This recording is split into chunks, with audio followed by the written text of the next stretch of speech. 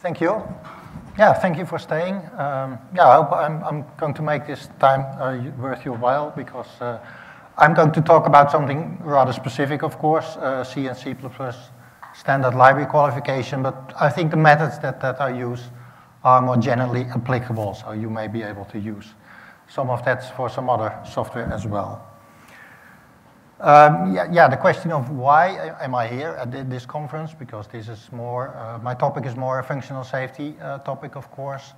But all of the software that you are developing, in the end, by the time it gets on the road, it will be written in C and C++, and then you better make sure that the tools that you work with are suitable for that use case. Also,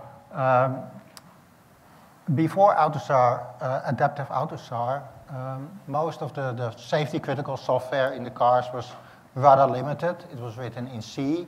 It didn't use many library functions because all of that added to the load of the software qualification. And so budgets were limited there, and that changed with the coming of adaptive AUTOSAR. Adaptive AUTOSAR, definitely added a lot more resources available to the software developer, and also it added C++. And that certainly made it possible for this software to be developed in C++, even though the ecosystem of safety, functional safety methodology for C++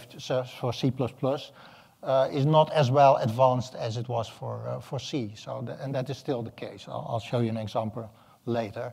Now, and obviously also, and that is directly related to the topics here, is that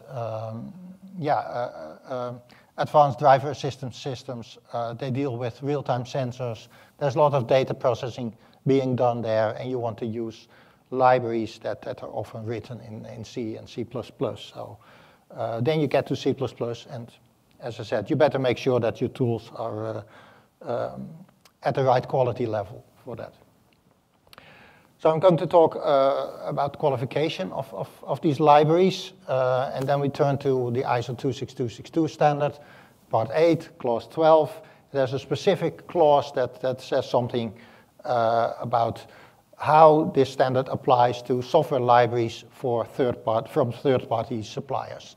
And that can be off-the-shelf software, commercial off-the-shelf software, but it can also be open source software. And in particular for the C++ libraries, there are not so many good C++ libraries. And in fact, the two best C++ libraries are in fact open source libraries for GNU and LLVM.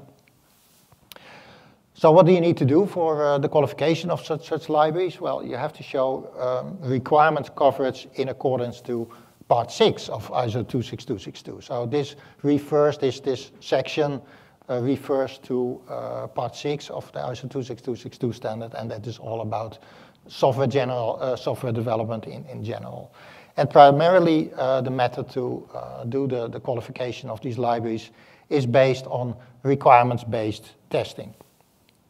Additionally, there's also a requirement for code coverage. If you want to do ASIL-D, then you also need to do your code coverage and your MCDC analysis.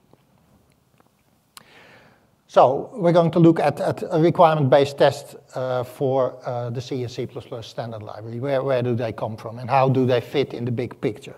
So the big picture is this. This is sort of the V model. Where the red bits are what's involved in the qualification of the library. So on the left side, we need the requirements for the C or C++ library. I've separated that from the standards, the ISO C and C++ standards. One good thing, of course, is that we have libraries for the C and C++, that we have ISO standards for C and C++. Now, it is often thought that these libraries are a good specification. Well, they are a good specification, but they're not a list of requirements. So we really separate the standard from the requirements, and we'll see in a moment why that is. Now, if you do have the requirements, then you can start building on your test suite. You define test specifications for every requirement, and based on that you can build your requirement-based test. And finally, you need some reporting. When you run your test, then you create your test reports, and you show in the test reports, the traceability all the way from the test results back to the C standard and the C++ standard. That provides you a level of proof that you have correctly implemented the specification of the standard. Additionally, the box below is about code coverage. I specifically put it a little bit lower because you need to look into the software itself, so you get to the level of unit testing if you want to do that in the right way. Okay, where do these requirements come from? Well, here we have the picture from, there was actually a book one day, that was the C99 standard, that was published in a book, which was very nice. They don't do that anymore, but this is the front cover of that book. But now we have, at this time, we do have actually 4 C standards, from C19 up to C18. We have 5 C++ standards, from C++ 11 to 20. Although, these modern C++ developments, they all start with C++ 11. So we actually try to ignore C++ 03 from the functional safety perspective. Here's an example from the C standard. This is about the strn copy function. This is all the text that there is about that function, the whole specification for that function, except for a footnote that I haven't copied, but there's an additional footnote as well. I'm going to zoom into this text a little bit. So the strn copy function, it copies from the array S2 to the array S1 for a limited number of characters, n characters, so that you find those parameters in the prototype of the function. Now, if you look at the text description there, the bottom 2 lines, the green ones, they are nice requirements. The final one is really the strn copy function shall return the value of S1. Okay, it doesn't contain the word shall, but you can read that there. The other line, the bit longer line, is also a very nice specification. It says, if this is the case, then that has to happen in this way. So those 2 are fine. But then we get to the yellow one. And that says, if copying takes place between objects that overlap, the behavior is undefined. So it's sort of, you read it in this context as, okay, this is a requirement on the function implementation. But it's not a requirement on the implementation. It is actually a precondition for the programmer. It's something that the programmer has to make sure is not happening. So the C specification and also the C++ specification, they're not very good at separating what is a requirement for the implementation and what is a requirement for the programmer. And it would have been much better that this yellow part would have gone in a section that's called preconditions, which says objects S1 and S2 should not overlap or shall not overlap. But that's not the case. So you have to be careful interpreting this. And this is a quite fairly easy case in terms of recognizing that it's not a requirement on the implementation. But there are more ambiguous cases as well, where it doesn't really say about undefined behavior, for example. But the real problem is the first sentence, the orange part, because that is supposed to tell what the strn copy has to do. And yeah, well, most of you, if you're programmers, then you know what it has to do. But if you read this as is, it is a very strange sentence, because it says the strn copy function should copy not something, it should copy not more. So it doesn't really say that it has to copy something. It only puts a restriction on what it has to copy. So, and this one sentence actually, yeah, it covers 2 cases of copying, whether or not the string you're copying is more or less, has a length more or less than n. And these 2 cases are written in this one sentence in a rather convoluted way, and it's so convoluted that they recognize themselves where we need an additional footnote here to explain that. So instead of writing down the 2 cases nicely, they made a very strange sentence out of that actually doesn't put any requirement on copying anything at all in the string copy function. So these are the kind of things you find in the C specification. I'm not saying that it's a bad specification. I would say that the C++ specification is not my favorite because many more things are left implicit in the C++ specification. But these are the things you have to parse and yeah, really, you need to turn this into requirements in order to make a good test suite.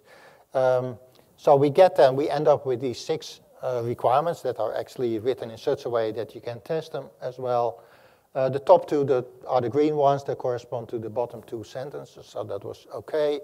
The 2 orange ones correspond to the 1 orange sentence, and that's now split up into 2 cases. The case where the length of the string is less than n, and the case of and the other case, basically. And then the 2 blue ones, they're not specified in the text at all.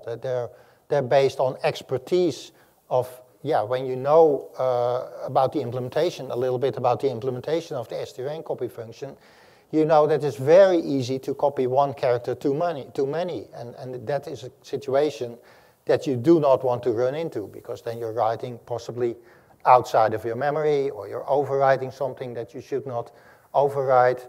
And that's a serious issue. And that is not made explicit in the specification, and it doesn't have to be explicit because the specification is written in a style of, if it doesn't say that something has to happen, then it should not happen, and it shall not happen. So, but we have to make a test for that. We have to test that we do not copy too many characters and go beyond the nth character that we are allowed to copy. So those 2 bottom ones are not explicit. We have to think about that, and we have to interpret the text and add them also to our list of requirements. We see here that the one yellow sentence doesn't come back anymore because that is not a requirement on the implementation. It's something that the programmer is responsible for, and that is not something we can validate in the library itself. Where do then the tests come from? We have the requirements now here, and then we refer to this part 6 of ISO 26262, and it has a nice table here, table 8. Some of these tables in ISO 262, you can pick one of the cases, but in this case of table 8, you really have to go through all 4 of these cases. You really try to read the requirements, you analyze that, you try to figure out, okay, what is a fitting test for that. You have to think about your input values, the input cases that you put in there. You have to divide those into equivalent classes. You have to think about boundary cases. So that's the 1C line in this table. And the final one is where the 2 blue lines came from. It's called here error guessing, but yeah, I would rather call it leveraging the experience that you have as a programmer, as a designer, in finding out, okay, what are the cases that you can also run into and have to make sure that things go well. So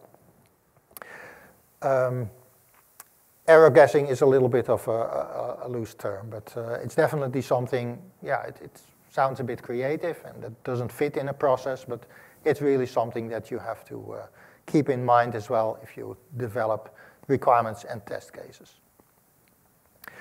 So in the end, if you have your requirements-based test suite and you run that, then out of that this is coming out of the C qualification run for the C18 library, and then you get a spreadsheet filled with lines like this, and this is a very small section out of this. The whole spreadsheet is about 4,000 lines for C18 library, the standard C18 library, and it has a lot of very detailed requirements, test specifications, and test.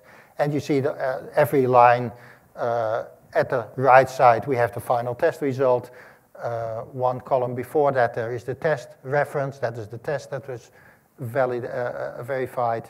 Then we have the test specification, the requirement. The identifier of the requirement has its own column. And then the first 2 are referring specifically to where this comes from in the C18 standard library specification. And yeah, this report you can then use for in your final documentation of the qualification process. So a little bit about code coverage.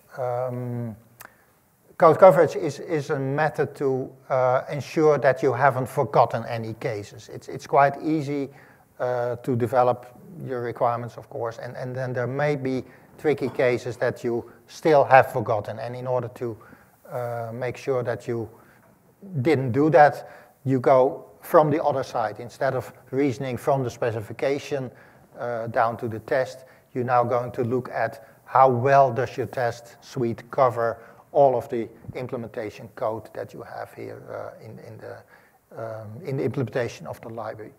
And if we do that for this function, fexp function, which splits a floating point number into its mantissa and exponent, and we run our test cases, then you might find that you have a couple of lines that are not covered. So the red ones, line 16 is not touched by our test suite. Lines 11 and 12 are also not touched by the test suite. And if you look carefully at lines 10 and 15, there's some annotations about the branches, and we see that the branches are not taken in two ways. So the two red lines indicate where we haven't covered the test, and if we then go analyze that, then we figure out what are the values that are not correctly input here, or missing from the input here. And then we have to, not just add that to the test suite, but we have to think, okay, how do those values correspond to our original specification? Because in the end, we want to have a test that is rooted into the specification. Now, these two cases, they correspond to subnormal floating point numbers, so that's our very tiny floating point numbers very close to 0, which have a special format in the encoding of floating point. And the other case has to do with not a number values and infinities. And both of those are covered by this one line. But there are two different cases, actually. Not a number, and then we have even a positive and a negative infinity. They're all handled by this line, but you would add these three cases to your test suite as well. And you can actually refer back to the specification about what these numbers are about. A little bit more difficult, and this is when I get to the point where I show that the ecosystem of tools for functional safety is not really that mature yet for C++. Code coverage in C++, you can get partial results, actually. This result is not correct, and it's also not complete. And the reason for that is that in C++, we have templates, we have compile time evaluation of const expers, and that means that it's very hard to instrument that code because it's all executed by the compiler itself before it actually goes into the car, onto the road. A lot of this code is already executed by the compiler, and that makes it invisible to the code coverage analysis tools, unless you specifically try harder in your analysis tool to make that run better. So if we look at the results here, we can look at lines 14 and 16. We've seen that they're not marked at all, so the code coverage analysis tool does not recognize those lines as executable code. And the reason is that those two lines are executed at compile time and they're not visible at runtime. Also, we see that line 14, it's executed and it calls the function foo. It is the top-level function on lines 1, 2, 3. And the analysis tool has seen that there is a foo here, but it has marked it all red. It cannot see that it has been executed. And again, that is because line 14 is executed completely at compile time, and it's not visible by the runtime analysis output of the code coverage tool. So then you get incomplete results, and that makes your C++ code coverage analysis quite a bit harder, because you have to work harder to ensure that everything is correctly covered. Okay, now coming back from our requirements-based test suite and running the test, the higher level process of qualifying a third-party library. This is what we do for the C and C++ libraries, but this is also applicable to other libraries. If you would want to use a machine learning library, you could basically use the same methodology and apply that. So step one is to document your baseline, which is, okay, identify what library you're exactly qualifying, what tools you're using, what versions there are, what documentation there is for the library, all those things. And also you have to take some responsibility for that library because you are using it, you have done the qualification, and you need to define some kind of library management process. And that can be as simple as just defining an error tracking. So if you find issues in the library, that you make a note of that and act on those issues. Second step is that you are going to verify your library with a requirement-based test suite. So that's what we saw, and that you get a large spreadsheet out of that with traceability info. You're going to do your code coverage analysis, and you may have to extend your test suite with implementation-specific tests for this implementation. You do need source code for code coverage analysis, of course, and that may make it more difficult to qualify third-party libraries that you only get in binary. So this is actually an argument in favor of open source libraries. Then step 3 is that you analyze your test failures. You are going to find some failures in the library. You have to analyze those. You do not have to fix them. If you do fix them, then you basically have to redo your qualification process. You are allowed to have failures in your tests, but then you need to deal with them, and you have to make sure that they don't end up in your source code when you are using the library. So you have to define mitigations, that those are workarounds that can be used to avoid running into those test failures, those failures of the library in your actual application. And finally, step 4 is to create a report to wrap everything together. You have your traceability from the specification to the test and back. Your mitigations become a safety manual for the users of the library.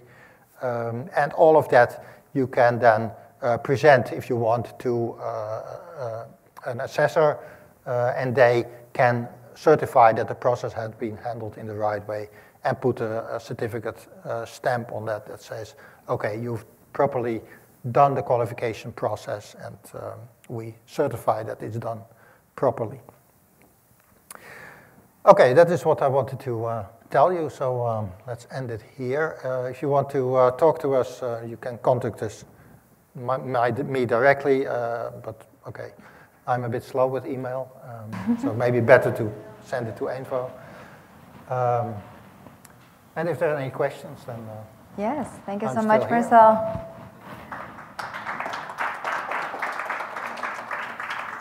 Do we have questions for Marcel today?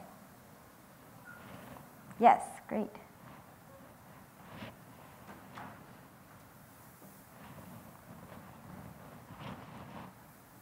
Interesting work. Thanks for the presentation. So, I was wondering, were there any attempts to take some of these libraries and then do formal verification of those? Taking the requirements and then formalizing it, and then instead of testing them, just do full formal verification. So you want a more formal proof of right. the correctness of the library. Yeah, we've looked at that for the C library. For some parts of the library, it's quite doable. We've used the Frama C framework. I don't know if you've known that. Right. If you've known that, but especially, for example, the string copy function, that fits quite well with the Frama C formalism. So there you can really describe, okay, these are your preconditions, and then if you have that, you can make the tool prove that the source code is indeed producing the right results. For the other function, and that's actually funny that both of them are here, we found that it's much more complicated because that was the floating point function, splitting up a value, a floating point value, manipulating the bits to get out the float point value and produce results out of that. That is very difficult to handle in pharmacy, and it may be due to pharmacy, but you can imagine in general that this conversion from values, floating point values, which are again different from real values, which is what the proofs themselves are more easily deal with. These 3 steps, that is very complicated to do that right. So we did not succeed to provide nice methods to do that. So with a lot of work you can get it right here, but it looks awful. And that means that if your proof looks awful, yeah, what is the value of your proof? If the proof is so much more complicated than your software itself, there is less value in the proof. And interestingly, proving software correct is one of the methods that is also mentioned in ISO 26262 part 6. I believe in the previous version that was ranked with a single plus actually for ASIL D. They may have upgraded that to 2 pluses now, but originally in the original standard that was ranked below the requirements-based testing method. And yeah, from our experience, I can see a little bit why that is, because, okay, maybe we were limited by pharmacy. I don't think that was the problem, but sometimes these proofs are very complicated. So one more question is, I think you said that if the function is not defined for some inputs, right? So it could be possible that, right, these are essentially assumptions, right? So you call the function with some assumption. Yeah, preconditions. Yeah. So what happens if that precondition is violated and the function is called? There could be some issues. That's a very serious safety hazard if that happens. So, but it's not something we can verify at the level of the implementation of the library itself. In order to catch that, we have to look at the application that uses the library. And then you use other tools, static analysis tools, and maybe in LLVM you can add analysis instrumentation, additional instrumentation code in the software to catch those cases. It cannot be done at the level of the library itself. You need to have the application together with the library. But there are other tools for that. So static analysis tools, following programming guidelines, and they help you avoid those undefined behaviors. Okay, thank you. You're welcome. Thanks. Any last question for Marcel today? No? Great. Thank you so much, Marcel, for joining us. Thank you very much. All right.